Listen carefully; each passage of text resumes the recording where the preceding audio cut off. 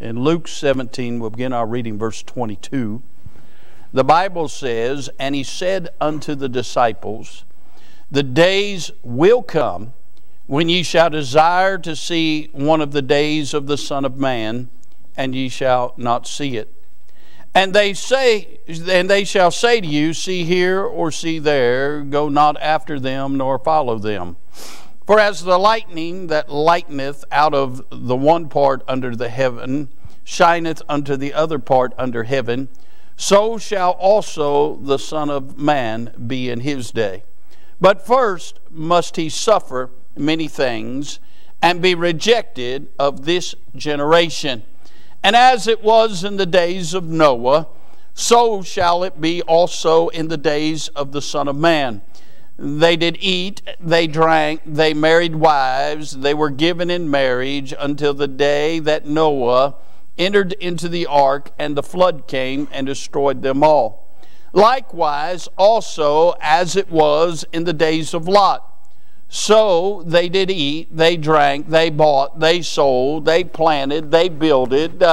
But the same day that Lot went out of Sodom, it rained fire and brimstone from heaven and destroyed them all.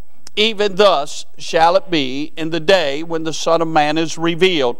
In that day he which shall be upon the housetop, and his stuff in the house, let him not come down to take it away. And he that is in the field, let him likewise not return back. Remember Lot's wife. Whosoever shall seek to save his life shall lose it.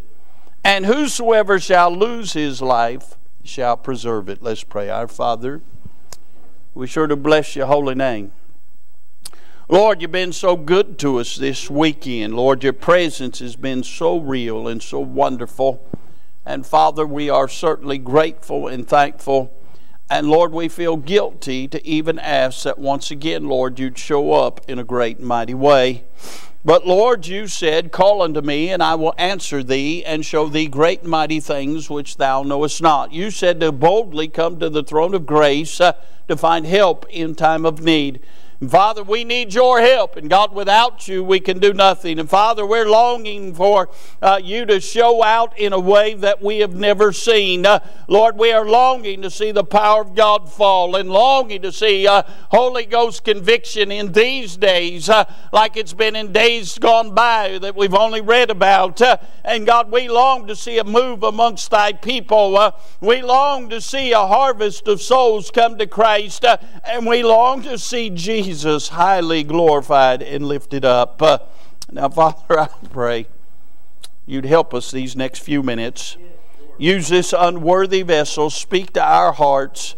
Lord, thank you for the good singing, the good choir singing by those kids. That touched my heart. God, thank you for the good special singing. God, help us to lay our Isaacs and our idols down. And God, help us, Lord, to meet with God. Bless now. Use this unworthy vessel. We'll thank you for it in Jesus' name. Amen and amen. I'm going to draw your attention to three simple things as an introduction. I want you to notice, first of all, the sureness of the Lord's return. And the Bible says in verse number 24, "For as the lightning that lighteth out of the one part under heaven shineth unto the other part under heaven, so shall also the Son of Man be in his day." Make no mistake, Jesus is coming. He said to his disciples in John chapter number 14, he says, "Let not your heart be troubled. If you believe in God, believe also in me. In my Father's house are many mansions. If it were not so, I would have told you." He said, "I go to prepare a place for you. And if I go to prepare a place for you, I will come again and receive you unto myself." When he ascended up into heaven, the angel standing by looked at his disciples and said, said, why stand ye here gazing? This same Jesus that went up will come again. Paul said, I don't want you to be ignorant of this thing, brethren, concerning them which are asleep. He said, one day Jesus is going to step out in the cloud with the shout of the archangel, and Christ is going to bring the dead with him. The dead in Christ shall rise first, and we which are alive shall be caught up with the Lord, and we shall remain with the Lord, and so shall be. Wherefore comfort one another with these words. There is the sureness of His coming. He's coming. You say, I've heard that all my life. It don't change the fact He's coming. Can I say, when He comes, Brother Phil, I'm a-going. Hallelujah. Hey, I've been blood-bought, blood-washed, sealed by the Holy Ghost of God. Hey, that trumpet blows, I'm out of here. Hallelujah. He's a-coming. And He could come today. I long for Him to come. And it would not upset me if we finish this service in heaven. Amen. He's a-coming. You get that down. He's a-coming. Do you understand? He's coming. I remember when I was young. I was young one time. I remember being in trouble a time or two. I was in trouble a time. Miss Lynn, don't say amen right there. She's my aunt. I did get in trouble a time too. And I can remember a few times Mama saying, when your daddy gets home, he's going to deal with you. Listen, I could have wished for my daddy not to come and deal with me. I could wish for my mama to forget about it. But one thing was sure. When daddy came and she told him I had to deal with daddy. Friend, you can wish that he's not coming today. You can hope he's not coming today. You can think he's not coming today. But friend, he is coming. And he could come today. You better be ready to meet him. We find the sureness of His coming. Can I say, in this passage we find the sign of His coming. He said, as it was in the days of Noah. And He said, as it was in the days of Lot. We see the sign of the Lord's return. He said in Noah's day, in verse 27, they did eat and drank, they married wives, they were given in marriage. What he is referring to, in Noah's day, they did what was evil continually in their hearts. In Noah's day, they lived to party and partied to live. In Noah's day, there was nothing considered holy. In Noah's day, the sanctity of marriage didn't mind. They swapped wives off like it was nothing. In Noah's day, there was nothing that was ever considered in their hearts. It was they was going to have to answer to God. In Lot's day, it was very similar. In Sodom and Gomorrah, everything reigned except the Lord. And can I say, in America today, everything goes on except what's holy and right before God. America is no longer a Christian nation. In the 60s, they kicked God out of schools, but I got news for you. He's been out of people's hearts long before then. It's been over 100 years since there's been true revival in America. Yet we got more preaching, we got more avenues. Men of God know more about the Bible than they knew back those days. We got more talent, we got better buildings, we got more opportunities, but we got less God. We see the sureness of the Lord's return. We see the signs of the Lord's return. But I want you to notice the sadness at the Lord's return. Look at verse 29 again. But the same day that Lot went out of Sodom, it rained fire and brimstone from heaven and destroyed them all. Even thus shall it be in the day when the Son of Man is revealed. Those that partied, those that had a big time, those that thought that they were bigger than God, those that said, I'll just party with my friends in hell, those that thought they had a handle on everything, when Jesus rained judgment. Amen. Their hearts grieved, and I got news for you, they're in hell still grieving. That's right. That's right, Pastor. Can I say I'm interested in verse 28. The Bible says, likewise also, as it was in the days of Lot, they did eat, they drank, they bought, they sold, they planted, they builded. Can I say you could take out the words days of Lot and say our days? And you would find exactly what is going on every street in every town of America. People eat, they drink, they buy, they sell, they plant, and they build. Can I say in the days of Lot they were bountiful? They were prosperous. They ate, they drank, they planted, they built. You don't build if you're not prosperous. Can I say when we went through that little hiccup of a recession a few years ago, the concrete trucks quit running up and down Pleasant Valley Road. When we was in the old building, and I was in my office over there, and they was building about 500 to 750 houses a year right around here. That's all I heard all day long were concrete trucks going. Why? Because they was building houses. There was a boom. But when the recession hit, friends, the concrete trucks stopped. Would have been a bad day for you, Brother Jake. Jake from State Farm, there wouldn't been much concrete running those days.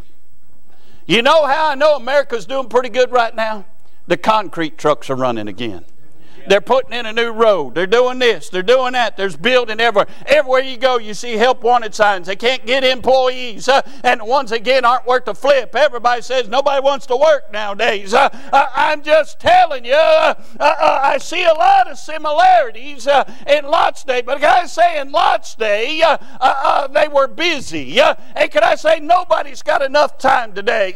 Everybody's busy. Everybody's running. Everybody's got that phone out and they're running their life by that phone. We got to be here, there, watch this app, do this thing, do this. Everybody's got time for everything but sleep and God. Amen. They were busy. Can I say something else? They were bountiful, they were busy, but they were barren. Everything that you see right there says a prosperous crowd. Matter of fact, when Lot looked down and Abraham gave him the choice, you could have the plains or you could have down there in that city. He said, boy, that looks like a real good place to raise a family. And he chose Sodom and Gomorrah, pitched his tent toward there because everything looked great. The problem is he didn't see the backside of the billboard. They were barren spiritually. Can I say, when you look at America, and thank God America is starting to be great again. Amen. So I don't agree with all that stuff. I don't care. I'm glad America's great again. I just wish that people would truly salute the flag and realize what it costs for us to have that flag. Amen. I wish we'd have some patriotism in our country again. I wish people would really be for our country and be for our folks. Hey, listen, if America did right, we wouldn't have a homeless problem in America. If America did right, we wouldn't have all the opioid problems and all those kind of things. If America did right, America would get right with God and start doing the things the way God does things, and America would straighten out. Say, how do you know that? Go read the real history of how America started. She was a whole different than what she is today. You realize up till 1890, you couldn't even testify in a court of law if you didn't believe in God. You're welcome. I'm just trying to help you. They were barren. So I want to preach for a little bit on this thought. I want to preach on living in the days of Lot. Living in the days of Lot. Can I say in the days of Lot there was no righteousness? In Galatians chapter 18, verse number 20, the Bible says, and the Lord said, because of the cry of Sodom and Gomorrah is great, and because their sin is very grievous. In verse 24 of that chapter, he said, peradventure, this is Abraham communing with God and interceding on behalf of Lot, his family, and he's telling God, if you find righteous people, will you not destroy the cities? In verse 24, he said, peradventure, if there be 50 righteous within the city, wilt thou also destroy and spare not the place for the 50 righteous that are therein. God said, I'll spare it for 50.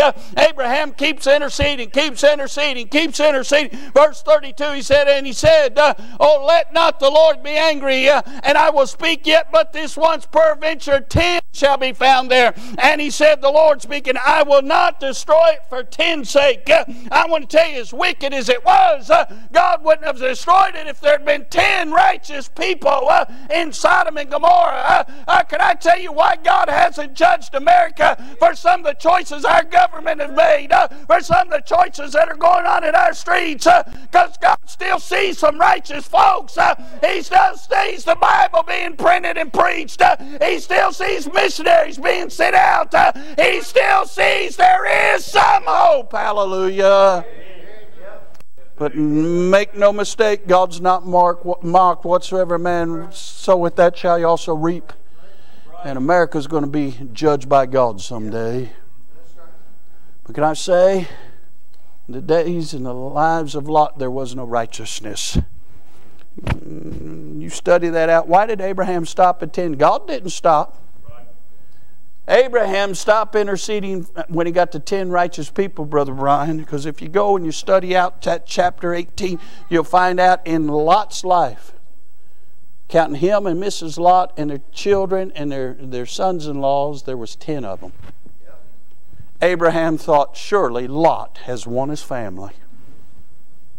Can I say, sometimes your family is the hardest people to win.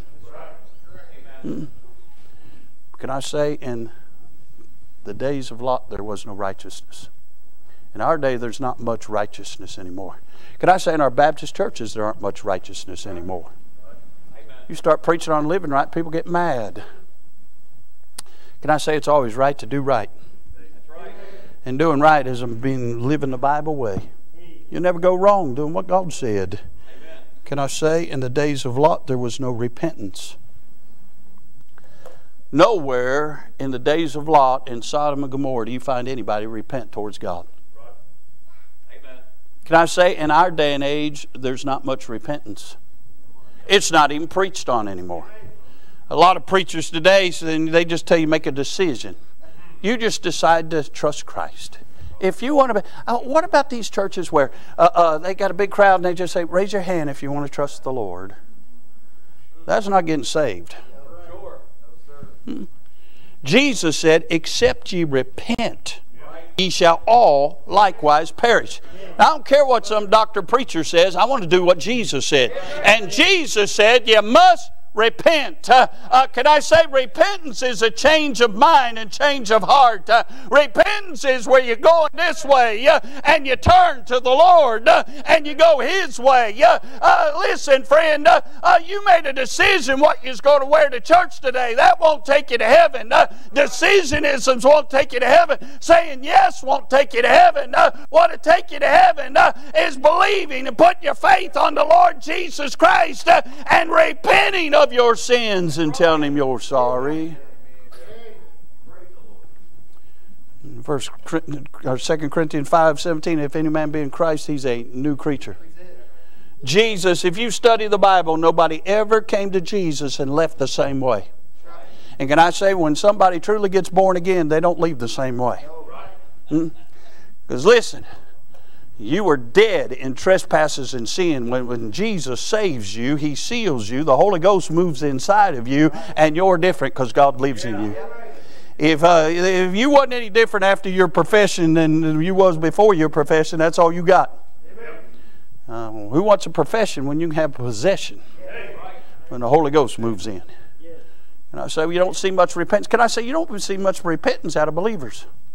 Well, I like what you're taught on, Brother Jeffrey. Boy, we get so full of junk. Bitterness and anger and hatred. And we come to church, put on them little smiles. I love Jesus. Yes, I do. But inside, there's an inferno going on. The preacher preaches and all you do is get mad. Listen, I've been in this thing 45 years. I haven't always been where I should be with God. There's never been a time a preacher didn't peel my hide off preaching the Word of God that I didn't try and get right with God and then go hug His neck and thank Him. Thank God for a man of God to tell me the truth. I want to tell you, my problem isn't you. My problem isn't somebody down the street. My problem is the guy I look in the mirror at every day. And sometimes that guy gets in the way. And thanks be unto God when a preacher lets me know, hey, you need to get that guy out of the way. Lots of days there wasn't repentance. You don't see many people repent. You'll see folks go to the altar and then they go right back to whatever they supposedly left at the altar. That's not repentance. That's remorse. Repentance is turning from it and saying, by the grace of God, I'm not going back there. Right. Well, that went over real good. Can I say, in Lot's day, there was no response. Yeah. Amen. They didn't respond to the fact that God was going to destroy the cities. Yeah. Wasn't any response. I just preached as hard as I could a few minutes ago on the fact Jesus is coming, and some of you didn't faze you. I might as well got up here and told a Star Wars story. Probably got more out of you. That one they streamed on that Disney Plus channel about the Mandalorian or whatever, and had the little baby Yoda. Everybody loves little baby Yoda. They love him more than baby Jesus. Wow. Come on, man. Wow. Amen. Come on. You can get up and preach John 3:16 and people get bored. I had got over the fact that for God so loved the world that He gave His only begotten Son, that whosoever believeth in Him should not perish but have everlasting life. Them kids up there singing, I'm not going to hell. Something's going on in my soul. Because I'm not going to hell. Because Jesus came my way. Convicted me of my sins. Hey, I had enough sins to repent and trust Him. And He changed my life. I'm heaven bound because of the grace of God. Praise the Lord. You can preach on Jesus dying on the cross for our sins and people yawn. There's no response. It ought to tear us up. We ought not even walk in this building without getting down and thanking God we had the privilege to come in this building and worship Him. We ought to be in hell with our back broke today. Hey, He'd be justified throwing us off into hell for things we've thought and said and done since we got saved. We ought to bless His holy name. Lot's day there wasn't any response. Can I say this? In Lot's day, there wasn't any respect. Amen. In Genesis 19:14, the Bible says, And Lot went out and spake unto his sons-in-law, which married his daughters, and said, Up, get you out of this place, for the Lord will destroy this city. But he seemed as one that mocketh unto his son-in-laws. There wasn't any respect. I want to tell you something.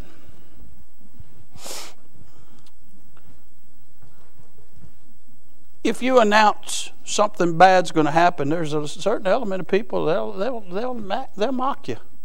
Right. They'll laugh at you.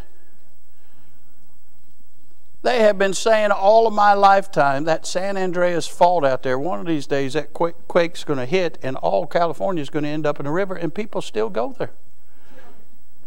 I got something worse for you than that. Nancy Pelosi's in office and people move there. Yeah. I'd run from her. Man, that woman's lost her mind.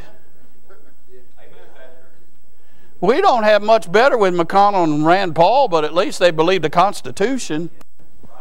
I got news for you. None of them politicians worth a flip. It's all about the lobbyist.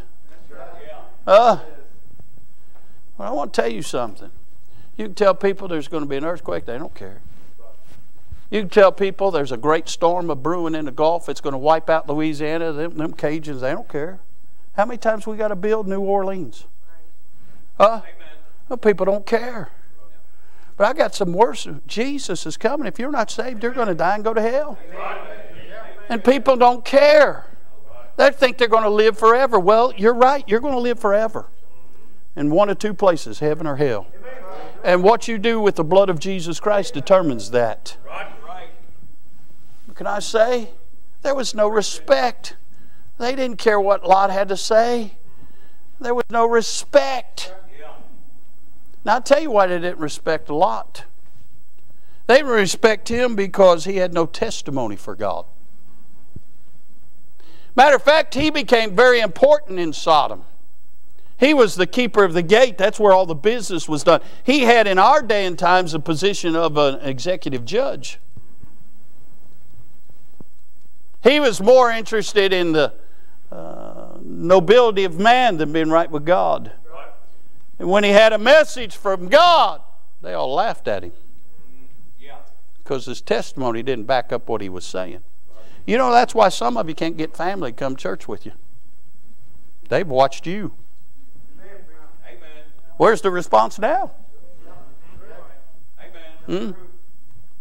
You know why I'm so proud of these kids? Man, we're excited to be here. Like, every one of them was inviting folks to come, and some of them, their friends came, some of them, their friends didn't come, but they was inviting them. They was excited. Amen. When was the last time you invited somebody to church? Amen. Can I help you with something? A lot of you don't invite folks to church because you don't have a testimony before them. Amen. Can I say something else about Lot? He had no touch of God. Yeah. You know when people respect you, they may not agree with you. You know when they'll respect you? When they see God on you. Amen.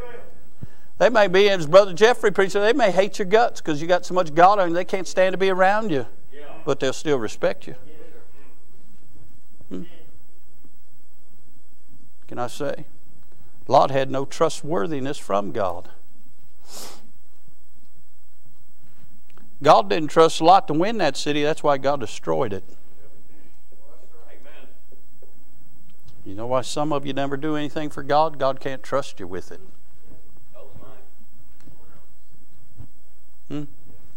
Listen, people misquote that verse all the time, that money's the root of all evil. That's not what the book says.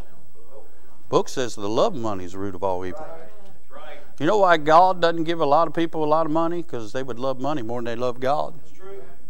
Amen. God gives money to people He can trust with it, that they're going to use it for His glory. I just thought I'd throw that in. It's not in my notes. That didn't cost you anything. I also want to tell you something. There was no respect for Lot. Right. And so when he's telling them, you need to get out of here, God's going to destroy this, there wasn't no respect in that.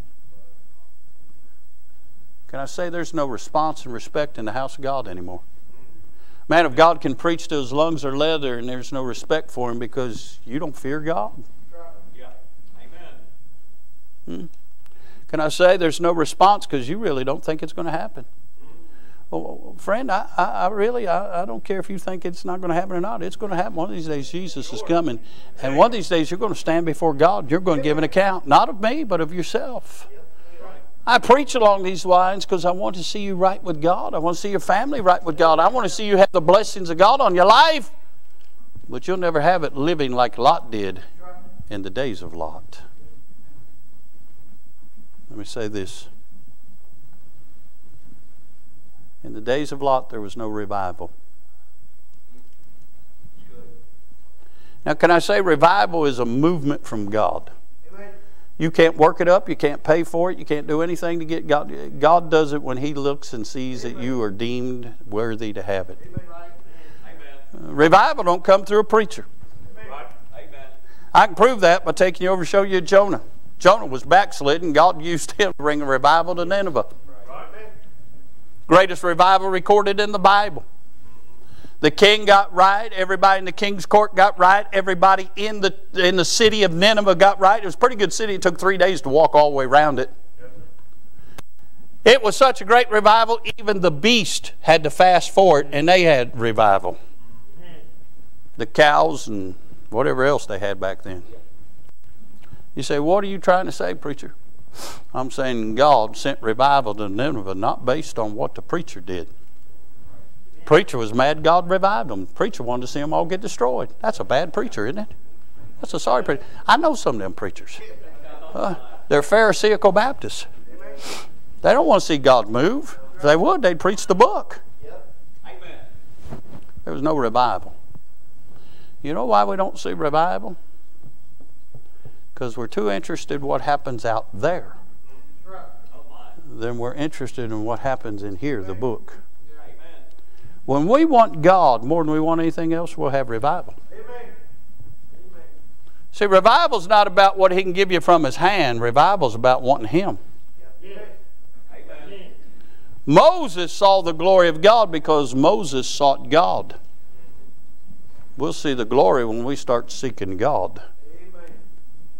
Now listen. I was reading this, seeing all this and thinking about the days of Lot and looking around in our lives in this country. We're starting a new year. Isn't it about time we get serious about doing something for God? Amen. Well, we saw that video from St. Lucia, all them kids' lives being touched and changed. Shouldn't that motivate you to do something for God? I mean, I appreciate that you brought gifts, and I appreciate some gave money, but shouldn't you really want to do something for God? Quit tipping God and lay your Isaacs down. What's it going to take for the busyness of the world and all the bounty of the world and all that to take second place in your life? Unfortunately, Brother Mike, too many times what it takes is a tragedy. Amen. Before people get serious about God. Why don't we quit worrying about a tragedy and quit thinking about, why don't we just get right with God? Amen. Instead of a tragedy on the way, we might have a blessing on the way. Hmm? And why don't we quit playing with God and we just go all in?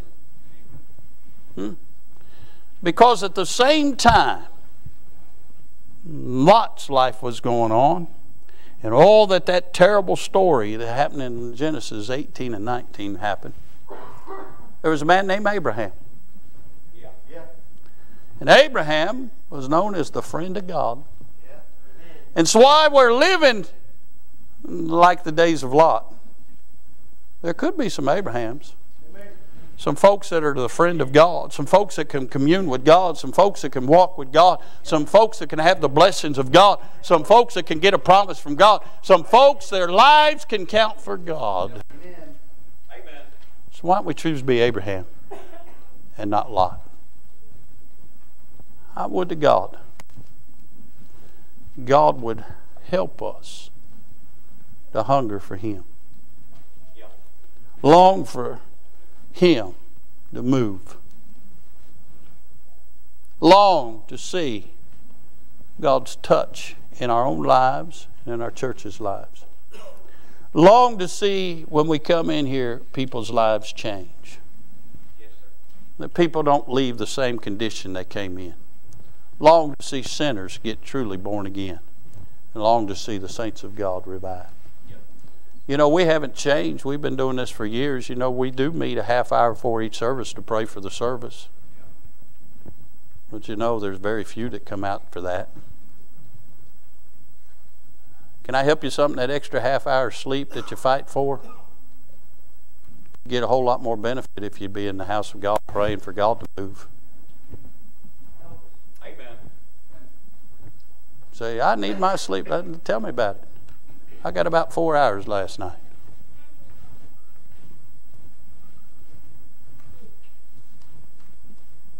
Why don't you invest in some of these kids' lives by taking one on and praying for them every day? Amen. Why don't you take a handful of them tracts and go out and just give them to folks? Say, here, the Lord loves you. Just walk off. You never know what God's going to do. Why don't you get y'all and say, God, what can I do to be known as the friend of God? When's the last time you prayed for the Holy Ghost to convict sinners? When's the last time you prayed for the power of God to fall in the service? When's the last time you prayed for something that wasn't about you? God help us to not live like Lot did, but to choose to live like Abraham did. I wonder today, are you tired of seeing life just propelling on and not much from God? Boy, I am. I sure would like to see a movement of God. Amen. And let me just qualify by saying some of the greatest people I know on the face of the earth is in this building today. There's folks in here that love God, live for God, serve God, but we all got room for more God in our life. That's right. And I've said all the time, I long for something unusual because the usual isn't working. Right. Something unusual has to come from God because we got all the programs down. Amen. I sure wish God would just tear us up. Amen. Yeah. And we would truly see Him for who He is. If you realize that a thrice holy God who took nothing and made everything, looked ahead in time and saw you in your sinful state, and He loved you anyway, Yeah. that ought to tear you up. Amen.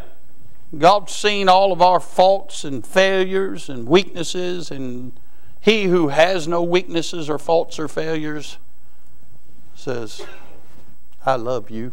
Amen. That'll tear you up. Yeah. Amen. That while He was bleeding after He'd been beaten and He's dying on,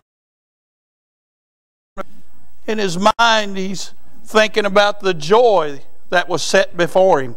Sure. That one day those arms that were hanging on a cross could wrap around you and embrace you and let you know He did it for you. And I'll tear you up. Amen. That God would love you and love me that much. Boy, I don't want to be like a Lot. Amen. I want to be like an Abraham. Yeah. I want to be a friend of God Sure. because He's been a friend to me. Amen. Is He your friend today? Do you love Him today?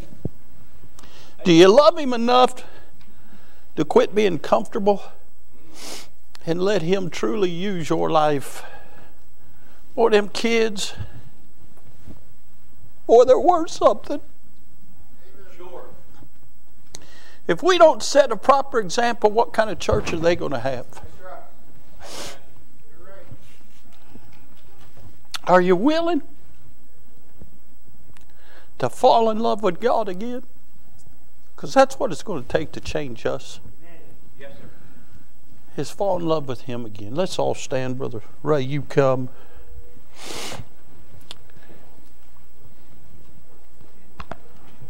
I'll say this without arrogance. If you don't respond and have no respect for the fact that Jesus is coming, you're no better than those that lived in Sodom.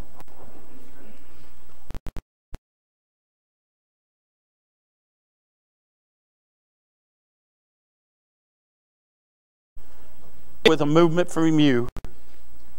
The Bible says, draw nigh to God, and He'll draw nigh to you. How much do you want to see God move in your life and in your family's life? There ought to be something in you that compels you to want to get closer to Jesus. We're going to have a song of invitation. We're going to invite you just to come. Seek the Lord. Ask Him how you can be a friend to Him. If you're here today and you're not saved, if you'll come, we'll take a Bible and show you how to be saved. You can get gloriously saved today. The Lord's here. He loves you, and He wants to save you. But friend, He's a gentleman. He'll not force Himself on you. He invites you to come. And if you're willing to step out and come to Him, friend, He said if you'll come to Him, He'll in no wise cast you out. But friend, you've got to come to Him. They're picking out a song. Let's pray. Father, thank You for these that are in the altar. You know what is needed today. God, help them. Meet the needs of their lives. And Lord, help us to leave here not barren in our soul. God, help us to love You like You love us. Help us to desire to be a friend of God. God, I pray for Holy Ghost conviction now in this invitation. I pray if anybody's unsaved that, Lord, today You'd roll back the veil from their eyes and show them what is their future if they don't trust Christ. God, I pray You'd enhance that measure of faith that You give to every man so they'll step out and trust Christ. God, have Your way in this invitation. Speak to hearts. We'll thank You for it in Jesus' name. Amen. Did you know that you could receive a daily devotion every morning in your inbox? Head on over to ibcflorence.com and click on Daily Devotions to sign up today. And as always, thanks for listening.